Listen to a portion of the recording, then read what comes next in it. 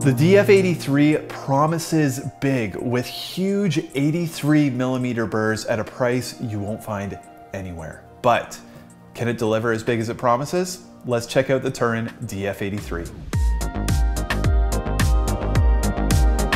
The DF83 really does open up a whole new category of home coffee grinder, offering that 83mm giant-sized burr set in an affordable single dosing package. And in this video, I'm going to show you all the pros and cons of the DF83 and help you figure out if this is the home grinder for you. Now, quick disclosure, this grinder was sent to me by Turin. They reached out to me and said, hey, love what you're doing on YouTube. Would you like a DF83 for your channel? And I said, of course, because there has been a lot of chatter going on about this grinder. However, there is no payment exchanging between me and Turin, and they haven't reviewed this video, so they're seeing it at the same time you are. Now, you may or may not know this, but the DF83 is actually the big brother to another grinder, the DF64, also made by Turin. And it takes the basic same form factor of the DF64, which uses a 64mm flat burr set, and upsizes it to this giant 83mm burr form factor. It's got the same basic workflow and form as the DF64, but also a lot of improvements besides just the burrs.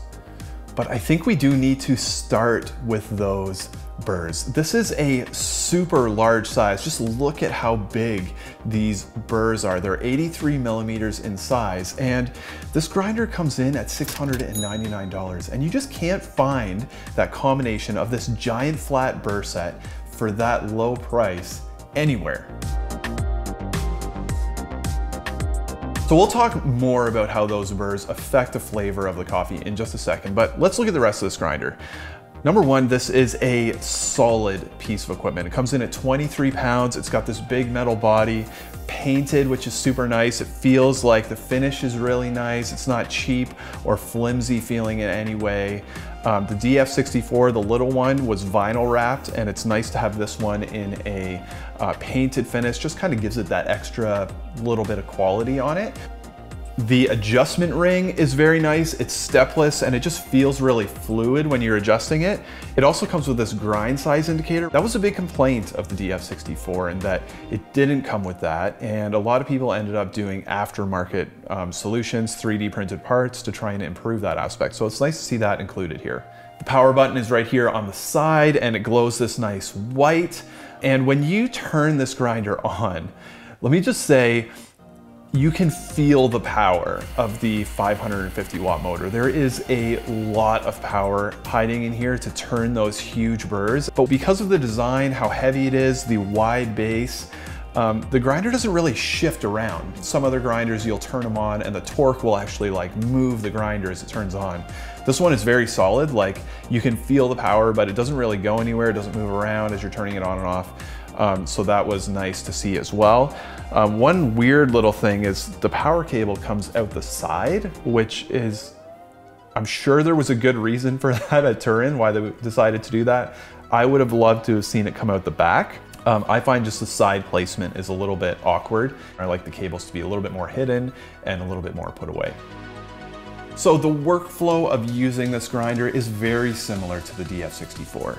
Basically, you take the cap off, you turn the grinder on, you dump your beans in, and they'll start coming out into the dosing cup here.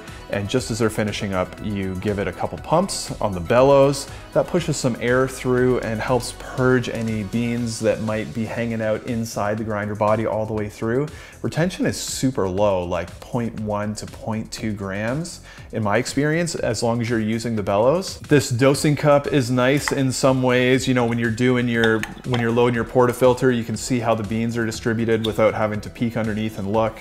And it comes with this dosing ring so that when you got the cup in here, it brings the level up of the dosing cup so that you're not going to get a lot of static spraying out anywhere.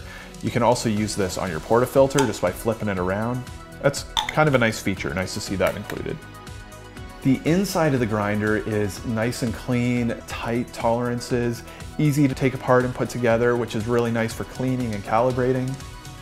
One really nice improvement of the DF83 over the DF64 design is it uses this wave spring washer instead of 3 springs, which really kind of serve to make cleaning, alignment, disassembly, reassembly a lot more fluid of a process.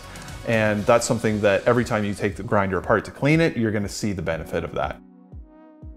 It also does come with a hopper, which is kind of handy. So like if you want to grind a whole bag of coffee, you can do that. Or if you just want to keep it loaded, then you can use a hopper as well. Personally, I would recommend just doing the single dosing workflow. This grinder is kind of made for that, and it just kind of works a little bit better that way, in my opinion. So we got lots of good stuff going on here.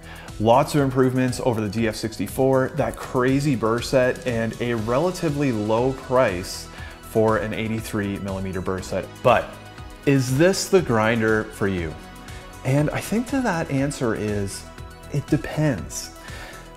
One thing that I missed about this grinder from watching videos, you know, I saw all the other videos that people had put out. I did a lot of research online about it, and I was just honestly not prepared when I opened the box. Like, and you probably can't even tell from this video, to be honest, but this is a big piece of equipment. When you open this grinder, you're like, wow, that is a chonky grinder. It's just like, it's got this big body, it's got a big presence. And if you want burrs in this form factor, that's gonna be a compromise that you're probably gonna have to make on the size. One other thing about this grinder that, again, is gonna be a compromise for anything similarly is the volume. These burrs are loud, they spin quick, and they're loud to use. The exposed set screw on the grind size indicator, functionally, I get why it's there. You know, it allows you to move it and like calibrate and re-zero your grinder, like which you need to do, but it just is not the most seamless execution. Also, when you put a portafilter into the gripper arms here, it's a little loose, which, you know, whatever, that's fine, but as soon as these rubber grippers kind of break off and deteriorate, which I'm sure they will, and they give you extras to be fair, but you know, I'm sure you're gonna run out of those eventually.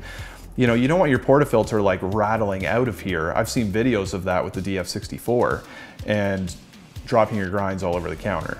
Also, this dosing cup, it's nice because you can see through it when you're loading your portafilter to know how your grinds are getting distributed, but it definitely feels like a little bit, feels a little cheap, especially in comparison to the nice metal body of the rest of the grinder. This dosing ring is a nice add, but one thing that I noticed about this is when you use it on your portafilter and you turn the grinder on, it kind of rattles around on there. But here's the thing. No one of those things is really like a deal breaker. Like, I would never buy this grinder because of this thing. They're all just kind of these little semi-annoying compromises that have been made. In most cases because of the price. Like, the thing is so cheap for the burr set that you get. So if you end up getting this grinder, that's the trade-off that you're making. The DF83 kind of comes with an all-around burr set that works very well for both filter and espresso. I tested it on both, and it was a really great grind for, you know, right basically through the advertised range.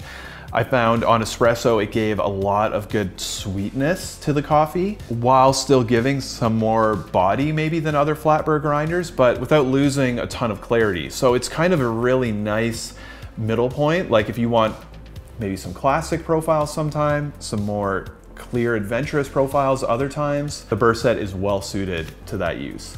One thing that I loved is my grinder actually came pretty well aligned from the factory. Alignment can be, you know, a bit of an issue, especially on lower price grinders. You'll probably still want to check the alignment if you end up getting one, but haven't seen a ton of complaints about that either. And if you want a video on burr alignment, just drop me a note in the comments and I'll put it on the list.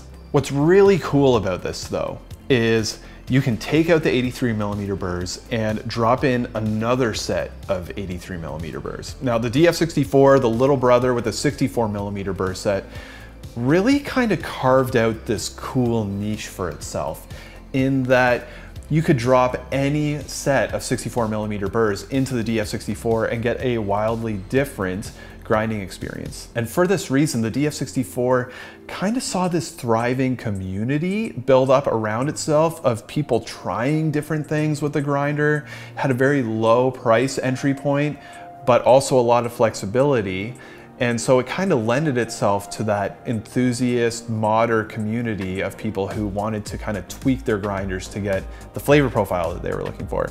And this grinder has potential to do the same thing in an 83mm burr set. It gives you an affordable platform, solid burr out of the gate, but a lot of flexibility to add other 83mm burr sets.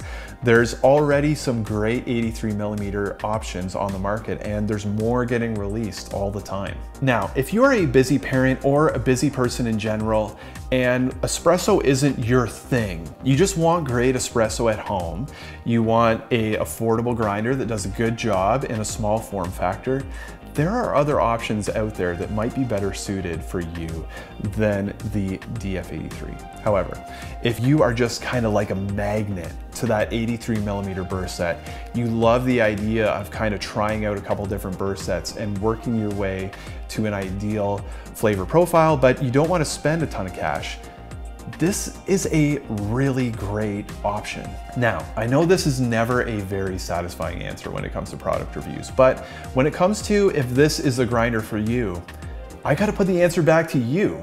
And I think based on what I've said, you're gonna know if this is a good option for you or not. So I'd love to hear from you in the comments. Make sure to let me know your thoughts there. If this video was in any way helpful to you, I would love for you to subscribe to my channel, and we'll see you next time. Cheers.